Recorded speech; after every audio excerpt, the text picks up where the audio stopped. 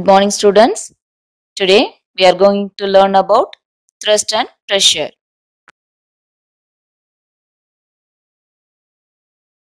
Can you tell me how a camel can run in a desert easily?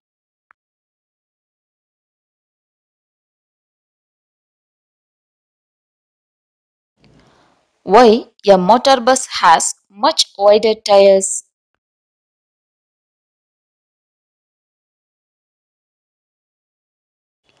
Why cutting tools have sharp edges? Here, in this lesson, we will learn some new concepts in physics which answer all these questions. They are thrust and pressure.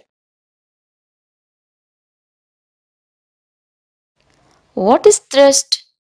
The net force acting in a particular direction is called as the thrust. The force per unit area is called as the pressure.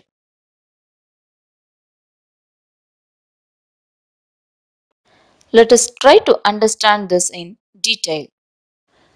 If you want to fix some of your drawings, poems or stories on our school notice board, what will you do? To do this task, you will be pressing the drawing pin with your thumb, right? You apply a force on the head of the pin. The force is acting perpendicular on the board. This force, which is acting on a particular direction, is called the thrust.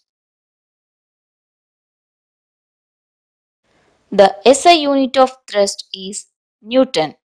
It is denoted as capital N. Now we are going to see another example. If we stand on loose sand, we feel that our legs are going into the sand. Now lie on the sand. What we feel? We feel that our body is not going that deep into the sand. In both the cases, the force exerted is the weight of our body.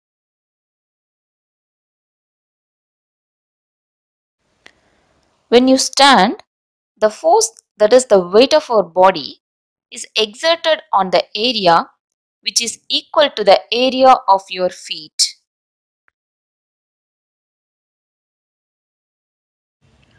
When you lie down, the force, that is the weight of your body, is exerted on the whole contact area of your body.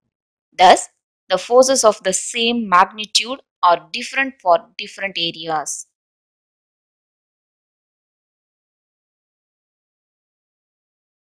In both the cases, the thrust is the same. Though the thrust is the same, the effect of thrust depends on the area of contact. So, the thrust acting on unit area is called pressure. Here the formula for the pressure, that is pressure is equal to thrust by area of contact. The SI unit of pressure is Newton per square meter. It is denoted as N per m square.